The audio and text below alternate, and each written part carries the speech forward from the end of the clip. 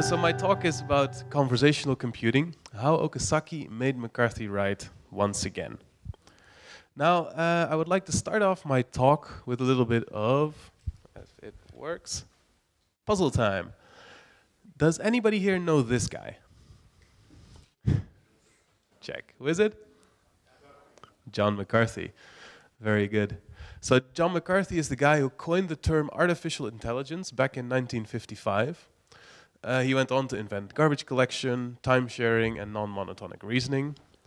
And in 1960, he published what would become the theoretical foundation for half a century of computing. This paper, Recursive Functions of Symbolic Expressions in Their Computation by Machine, otherwise known as the Lisp paper. Now, and this paper was groundbreaking, as we all know, because we're still using stuff that's inspired by this. But does anybody here also know what John McCarthy published in the year 1959?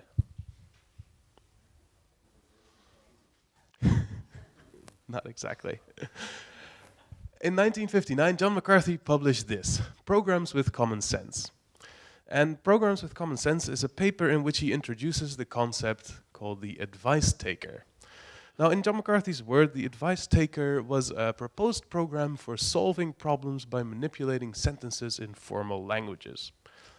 And McCarthy expected that the main advantages of the advice taker would be to make a system that is whose behavior would be improvable merely by making statements to it, telling it about its symbolic environment and what is wanted from it. Now, he wanted to achieve a system which could be told to make a specific improvement in its behavior with no more knowledge of its internal structure or previous knowledge than would be required to instruct a human. And the basic program would then draw immediate conclusions from a list of premises it had. And those conclusions could either be declarative or imperative. And when they were imperative, the program would take a corresponding action.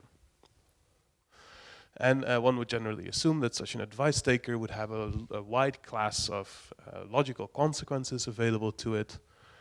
And he would therefore wanted to say that a program has common sense if it automatically deduces for itself a sufficiently wide class of immediate consequences of anything it's told and what it already knows. Oh, now, if you read this paper, you come away with something. Well, it's sort of an odd paper to read and understand and to summarize. And actually, the guy who reviewed his paper summed it up quite well. He said this about it: McCarthy's paper belongs in the journal of half-baked ideas. Now, this is the same McCarthy that wrote the brilliant Lisp paper, though. So what's going on here? And that's what I call the McCarthy conundrum. Because one half of his work is pretty vague. It's incoherent in places, internally contradictory here and there, and on the one hand also incredibly obvious, because of course we would like a program that can do everything. Duh. But then on the other half, we have papers like the Lisp paper, which are incredibly clear, concise, elegant, and groundbreaking. Now what's going on there? Well, my theory is that this is classic left brain, right brain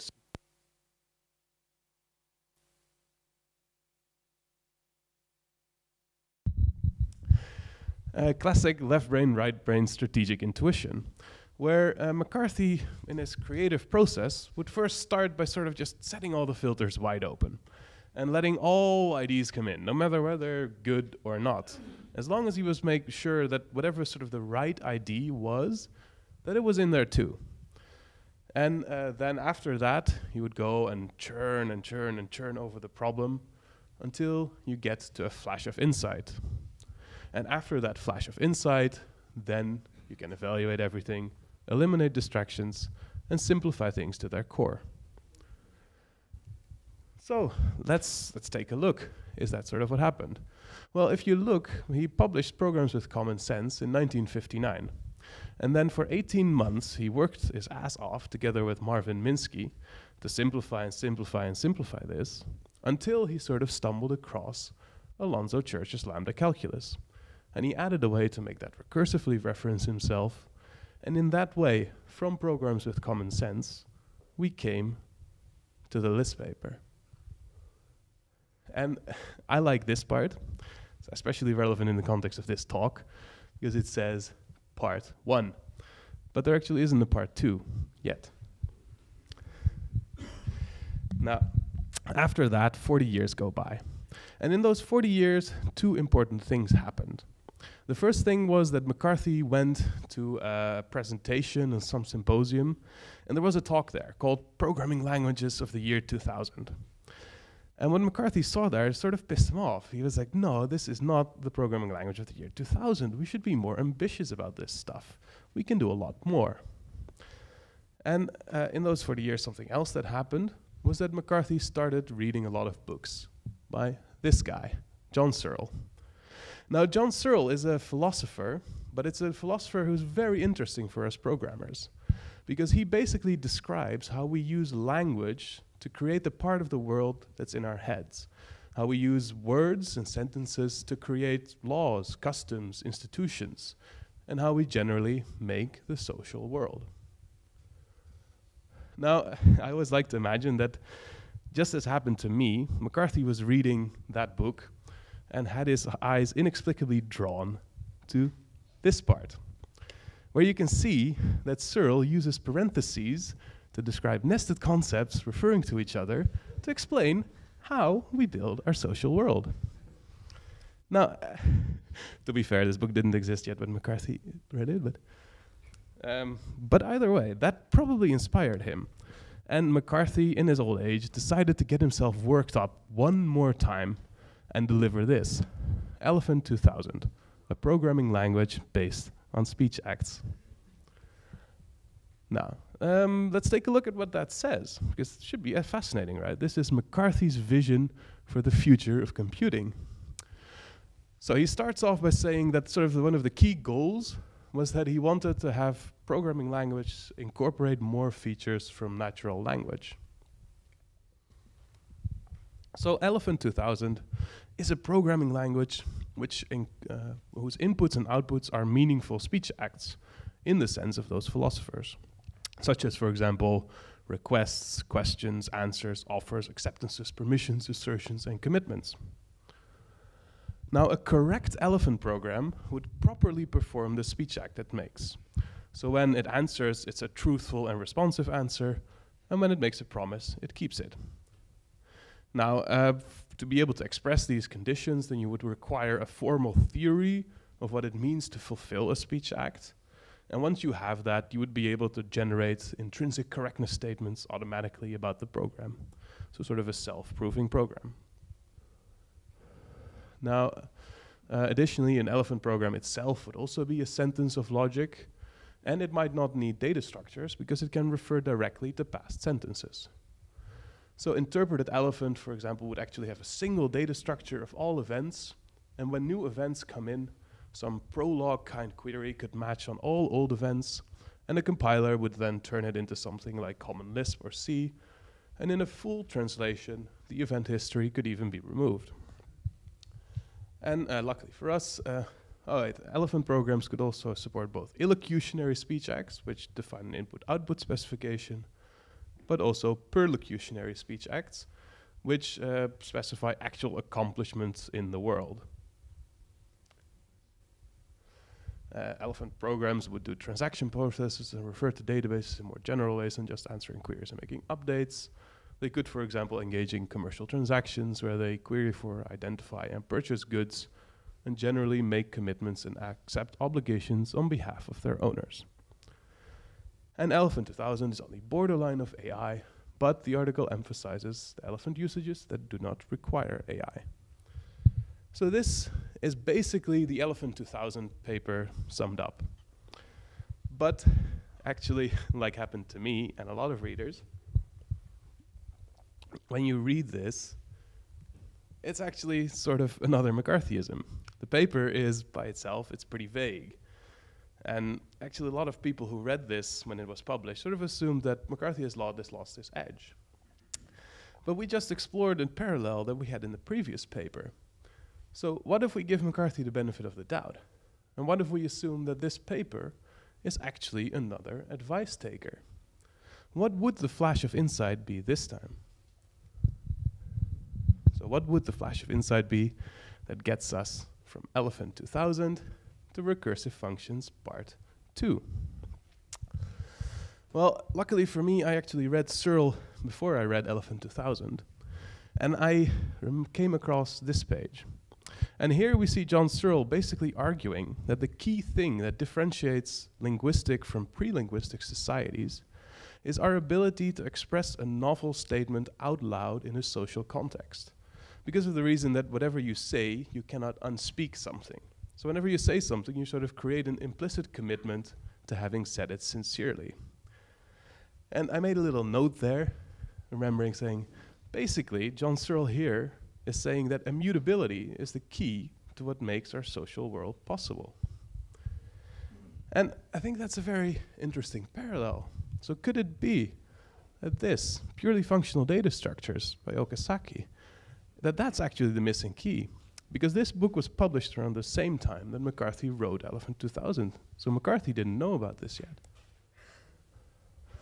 Now, how would that have worked though? Because what's the relationship between a speech act like John and Friends and purely functional data structures? Well, actually, as Clojure programmers, we have a very natural representation for this speech act. It's this one.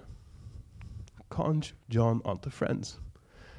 That is directly analogous to the speech act John and Friends, because the concept of friends already existed, and we just create a new concept called John and Friends, which is exactly the same as we do in code.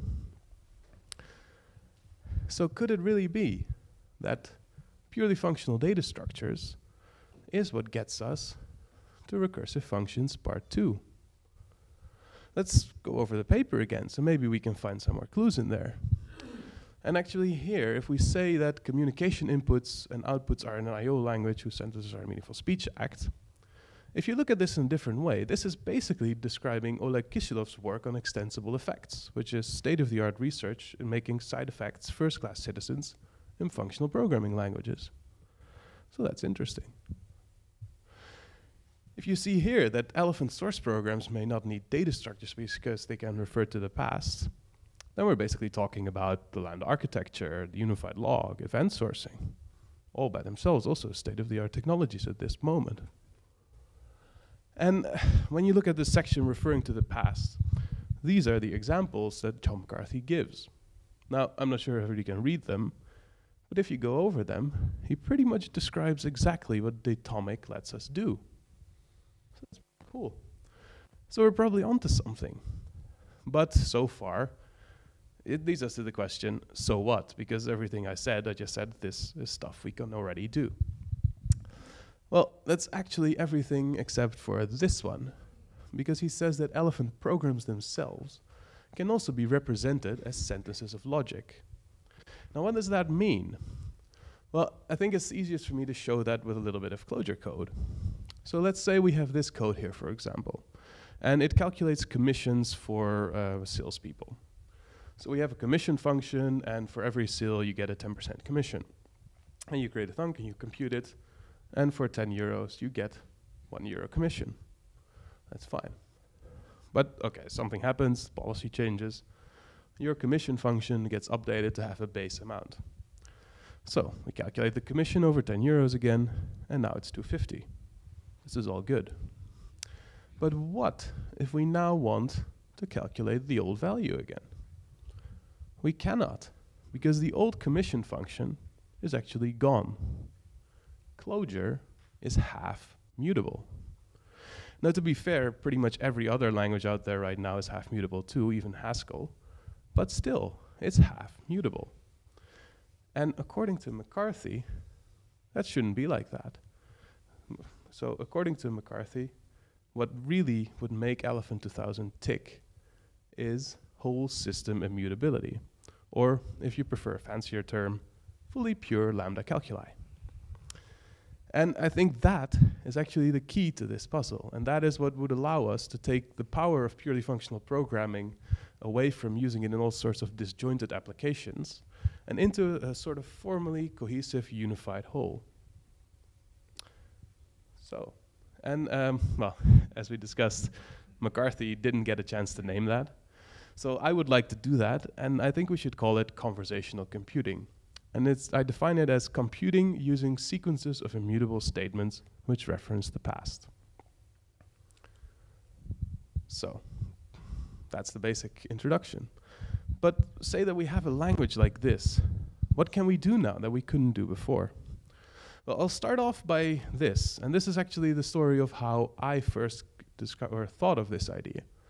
And I was working for a company called Growth Analyzer, and Growth Analyzer is a product that tracks children with growth deficiencies, so children who are either too small or too tall. And these doctors, they need to administer them drugs and things, but it has to be very precise, because if you give a kid like this a little bit too much or a little bit too little, they can end up like 1 meter 20 or 2 meter 20, neither of which is good. So when every visit, these doctors, they measure everything about these kids. They measure the length of their knees, the length of their thighs, everything, and they measure hormone levels and etc. But there was a problem. This used to span 18 years. Now in the course of 18 years, medical science would always advance quite dramatically. Like some measurements would become obsolete, some new tests would be added, so these forms kept changing. But the thing was that after the form changed, all the old forms would no longer be accessible.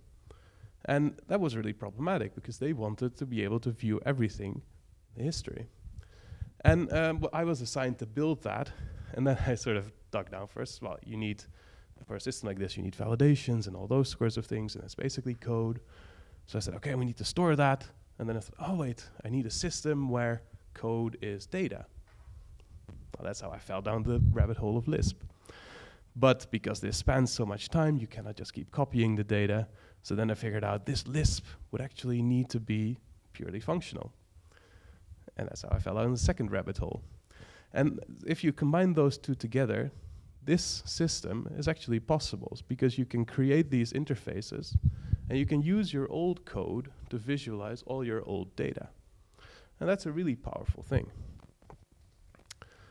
But that's not everything. Because once you have a system like this, another thing that happens is that it becomes really easy, for example, to create an alternate version for an A/B test. Because any function anywhere in the system, you can just put a second version next to it, switch half the traffic over to it, and then test the performance against some business metric. So it becomes an order of magnitude easier and more powerful. Additionally, when you think about deployments, what is a deployment actually other than an alternate version, a test? So an entire deployment, you can also structure it as an A/B test. And if you want to take this one step further, you could even take an entire deployment, couple it to some sort of business metric, and then have multi-arm bandit automatically determine if your performance actually, or if your deployment actually improves business performance for whatever reason. And if it doesn't, just roll it back automatically. So that's really cool. And another thing that would happen with a system like this is that because you have all the data, you can drill down into a full playback of user experience. And it doesn't matter whether that's an hour ago, 1 year ago, or 10 years ago. From the moment you started using a conversational computing language, you can always view whatever happened back then. Now that's going to be really dramatic for experimentation and for research. But that's not all, because I just said, okay, we can view a single user going through your system. But there's no reason to look at just a single user. You can actually decide to look at all the users going through your system. And you can start querying them. So for example, identify all the users that are stuck in a plateau or that are doing something inefficiently, etc. And then you can design an experiment, an intervention targeted at those specific users. And you can run this experiment as an A/B test, verify if it's successful, and if it is, then you can integrate it so that as soon as you detect such a pattern, you give them this intervention. Now, the thing is, if you start doing this a lot more, you get into what I call conversational interfaces. Now, conversational interfaces are interfaces that react to you using them. And that can be things such as giving a user an explanation when he first reaches a part of the system, which is what onboarding systems already do a lot these days. But it can also be, for example, detecting satisfies things. So when a user does something with 5 clicks that he could do in 1, you can sort of detect that immediately and pop up and say, hey, this could also be done with, I don't know, Command A or whatever it is. Now, for most UIs that will be enough, but say, for example, you're a big company with thousands of customer support agents and they need to do work very efficiently. You can even actually detect such suboptimal use, and whenever you detect it, you can just rewind your application and force your users to use your application in the most efficient way. So this sort of whole thing of making your UI adapt to the user that's using it, well, that's what I call conversational interfaces. And generally, it sort of can get into the point where you use historical patterns to create optimized interfaces for users. And I don't know if anybody else has heard this term conversational interfaces somewhere else lately, but it's actually very interesting. There's also a new trend among VC investments, whatever, to call all those apps that you have now where you text with some service, to call them conversational interfaces. So first of all, I was like, ah, damn it, why did they take my name? Until actually, I realized that, like, what is a text message other than an optimized interface created especially designed for your historical pattern? So an actual really good example of a conversational interface would be where you would say you start a chat with some user, and we see that this user usually just places an order. He doesn't want to talk to support, but usually he would place an order. And then the user would select something. He could record a video saying, I want this toothbrush, please. And then the system could respond with, once again, a custom designed UI, the usual one or more. And you could, for example, do things where, like, say I now drop off and I don't know, don't do anything anymore. After some time, the system could, for example, show a message like, hey, do you still want some? You have 15 more minutes for same-day delivery. Or I could just continue and say, okay, more, I want 5. They're on the way. Now, this is actually the kind of stuff I want to build with my startup Interactly. We're currently sort of dormant, but we're pivoting into applications like this. So if anybody knows anybody who would want something like this, hit me up. We would love to work on it. And with this approach in mind, I actually want to change the definition of conversational computing a bit and turn it into computing using sequences of immutable statements which reference the past and using these historical statements to adapt system behavior. So this is all very interesting, but these are all the functionalities that we enable for the user. But how would such a system work, and what would the non-functionals of such a solution be? Well, for that, to figure that out, let's take a look at how you would actually code an application. In a conversational computing approach, you would start out by, let's say, Liz writing 2 functions. Then on top of that, okay, Liz wrote her functions. Mike would come along, create a different function, create another function that references Liz. Then John would make a function that references that of Liz and Mike. And Alice would sort of tie it all together. And this way, you would create an abstract syntax tree.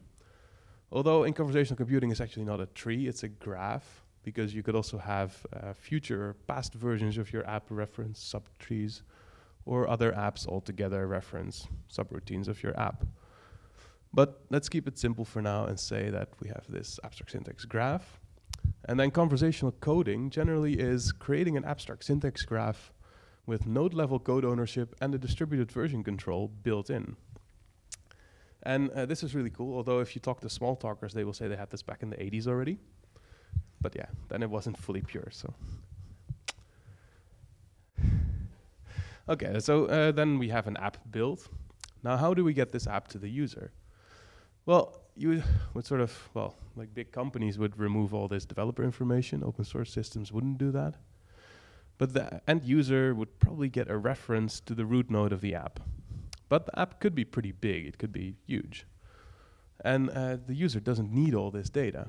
So the user would basically get just the data needed to render, for example, the login page. And he would do the same for the database, for example, fetch the required translation strings to show the login page. But he would get only the data he needs. And then after, okay.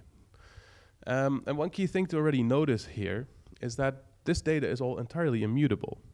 So when you cache this stuff, the cache is actually not ever invalidated. At most, you can sort of choose to forget it because you run out of space. And that means that whatever was shared can always be remembered. So if you have all the data at some point, the code and the data to render something, that means you can view it again. So for example, when you have your public transport navigation app, if you had the data to render your route or to search for your route, you can always have the data again. So that will really be a dramatic change for offline apps.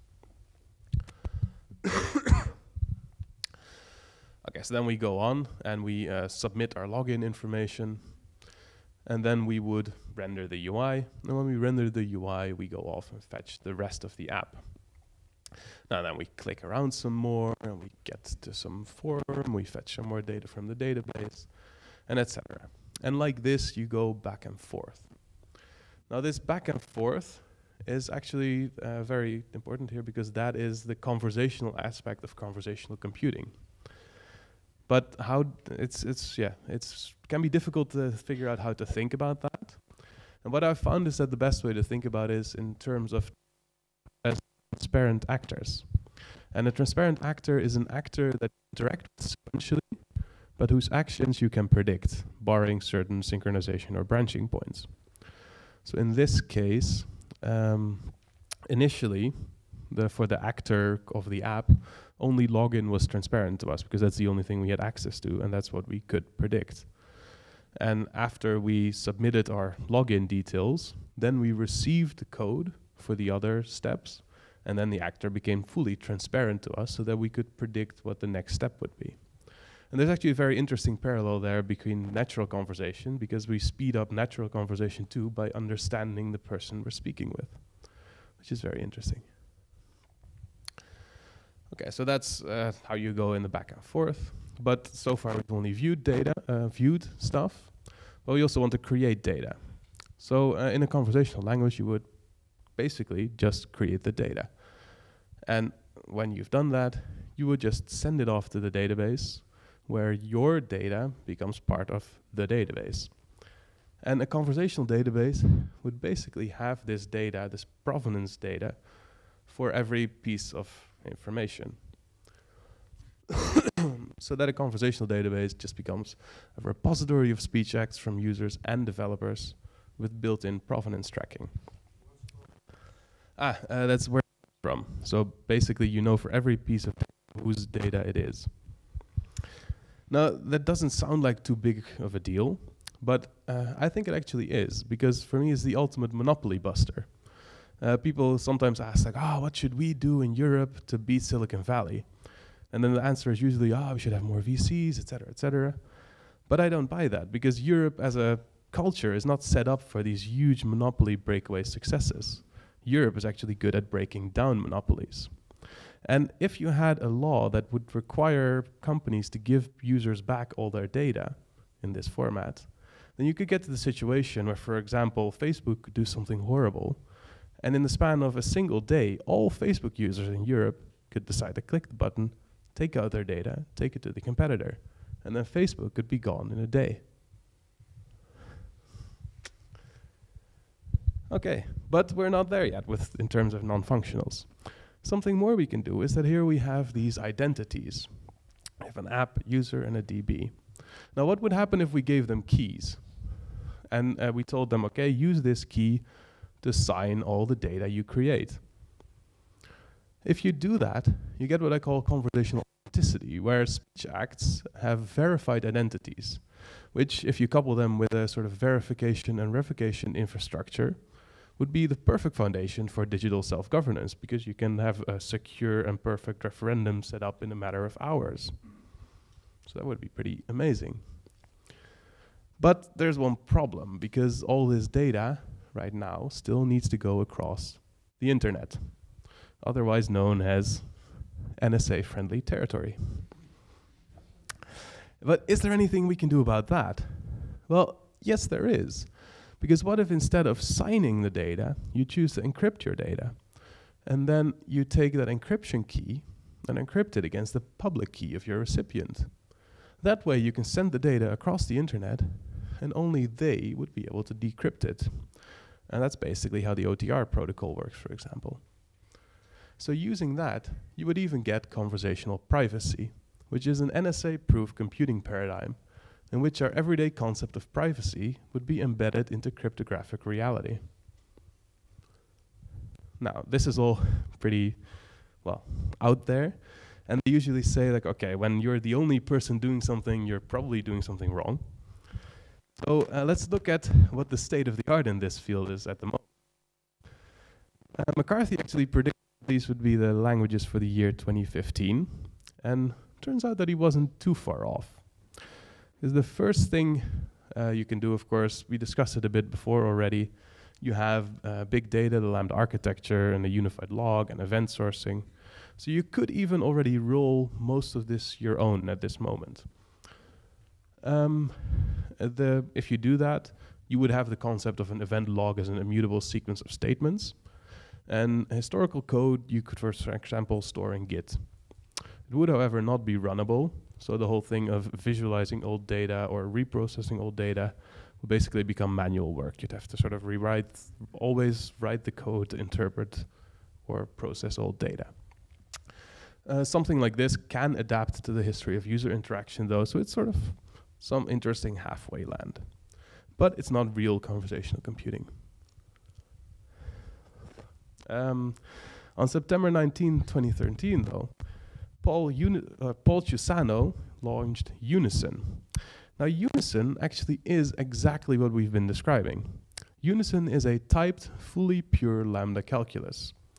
And it does some other cool stuff on top. So its abstract syntax tree is actually a content addressable Merkle tree, which means that every part of the tree is hashed, and you can identify and retrieve that content by that hash.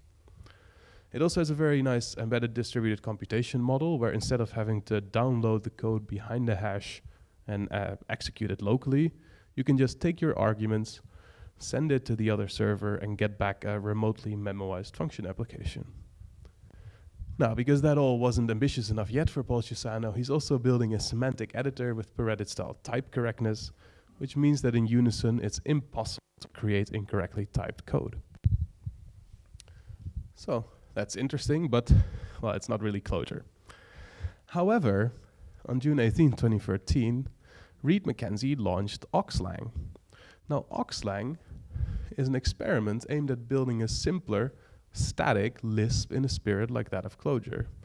It's mostly typed, mostly pure, sufficiently well specified for both static and dynamic implementations, and it's built on the foundations of the statically optimizing Oxcart compiler. Now, the statically optimizing Oxcart compiler was Mackenzie's work at sort of trying to optimize Clojure more and more and more.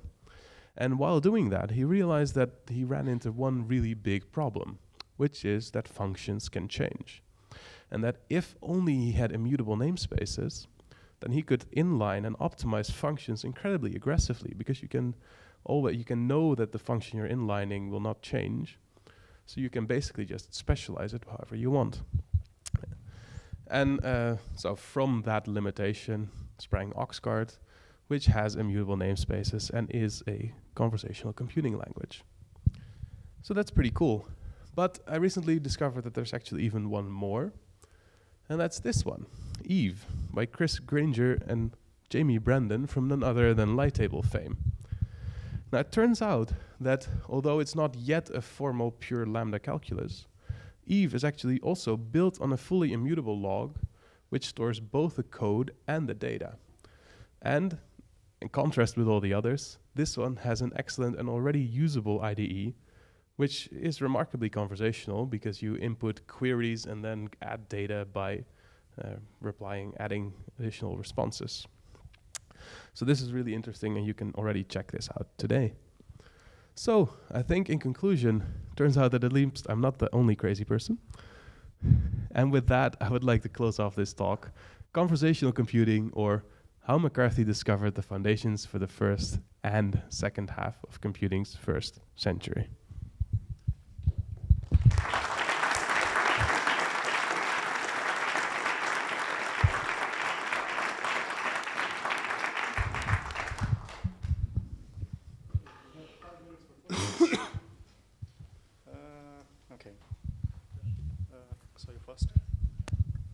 So thank you for this. It's very interesting work. I had sort of two tangentially related thoughts. When you talk about sort of prefetching in a conversational way the code that's needed to run the next steps, the CPU actually already does this on various levels with prefetching and branch prediction. Mm-hmm. And when you think about sort of fetching code over the network then, as you do in the sort of the NSA-friendly territory, this is actually one of the thoughts that has been described with the Plan 9 architecture operating system over the P9 protocol. So I was wondering at what sort of level in the architecture do you envision this conversational computing as a real programming language, or also at the operating system level, or even the hardware level? I haven't thought about hardware level yet. Could be interesting.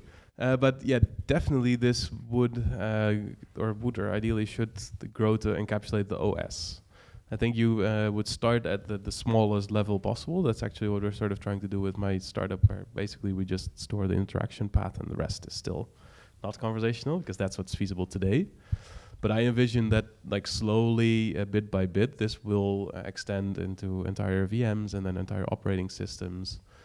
And also, for example, like there's no need for this to be over HTTP. You could also do this over Tor, and then you can get sort of pseudonymity as well. So I do imagine it really need reaching down. I haven't considered the link with Plan 9 yet, but we'll also look at that.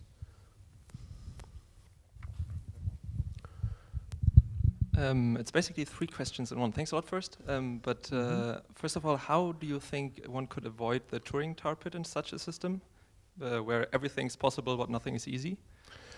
I think it actually...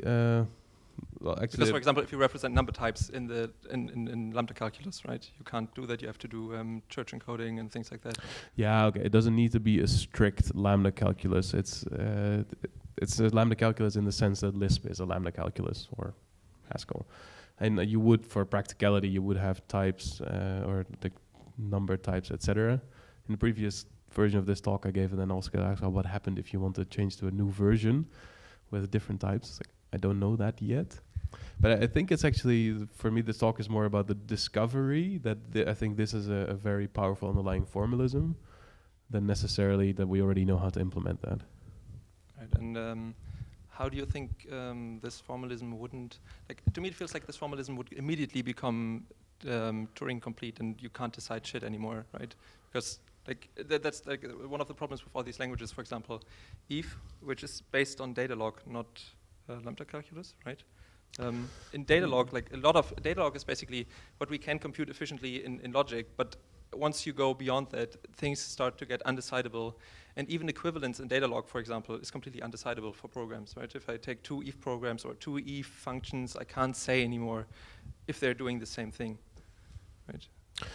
Yeah, and I think it's not an escape out of that part of the tar pit. You can still get yourself in there, so it's not a panacea, however you call it in that regard. But you should view it basically just as a Lisp, but you have this incredibly powerful feature where your code never changes. Your code always stays accessible. And you do pay some penalties because then, for example, refactoring becomes much more difficult. But if you're interested, Paul Ciusano actually explores this in some more depth in a blog he writes about Unison. So that could be a good place to sort of start. It's like, how would this actually work, and what kind of things do you get when you work like this? Yeah, thanks. Can I ask a question? Yeah, get there.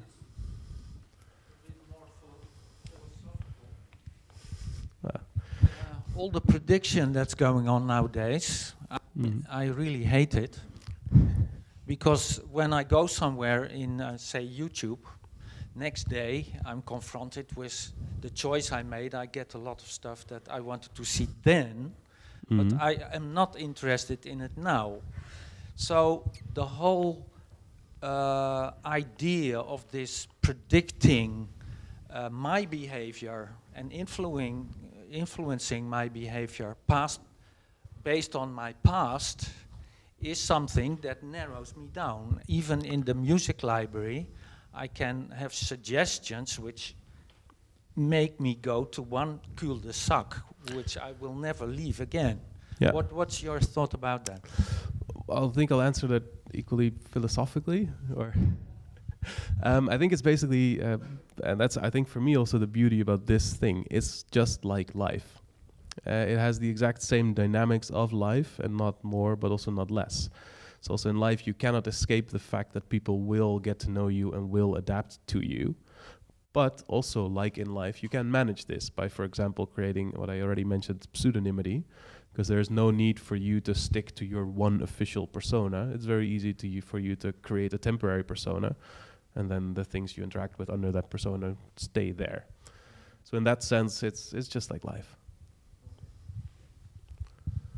Hi, thanks for an interesting talk, yes. It's also maybe talking about local maxima in somehow there, but I'm just thinking about the unikernel stuff that's happening as well, because that's kind of making GitHub kind of executable. So if you want to execute stuff, you can kind of compile, run, and respond already today, pretty much immediately. Yeah. It jumped off again. Yeah, and I think there's actually a very interesting link there. The big difference is that it's not practical for the unikernels and the way how they work to spin up all historical versions at the same time, because you really get into resource problems, and it's exactly the exact same resource problems that purely functional data structures address in terms of data storage. So it actually the parallel is almost direct, where what you're describing is basically the solution to storing all data by just cloning every object all the time, which works, but it's not sufficiently resource intensive. And this is the alternative where you instead reuse all shared structure so that you can make this computationally feasible.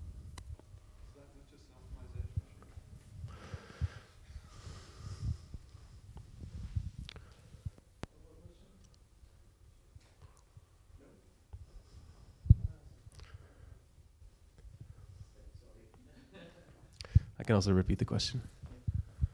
You want me to just screen the question? Yeah. Yeah, I'll repeat it in the mic so we have a first. Yeah, I thought it was a super interesting talk. One of the things I was thinking when you were giving the example, I'm just trying to give a sort of a confirmation to myself if I understand things correctly. One of the things that I found really interesting when you gave the example where you have a sort of a parent instance of the application, the user interacting with the application, creating data, creating a path of choices that you make for data, is that I immediately had to think of a sort of a copy on write structure where you step to the application and where you actually save all the instances of how methods were called with a specific argument data. Is that a correct understanding of what happens? Yes, I think that's a correct understanding. And the interesting part here is basically the same answer there, is that a discovery like this would make it more computationally feasible to do this at a bigger scale. But yeah, it's a correct understanding. Okay, that's all? Yeah. Thank you then.